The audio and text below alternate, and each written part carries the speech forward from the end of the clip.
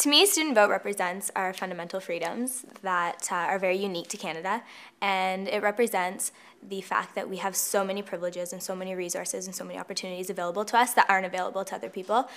throughout the world, and that we should really take that into account when people decide not to vote. And student vote raises new voters, and it raises people who are going to want to vote and who are going to want to participate and who are going to want to make a difference in their own country.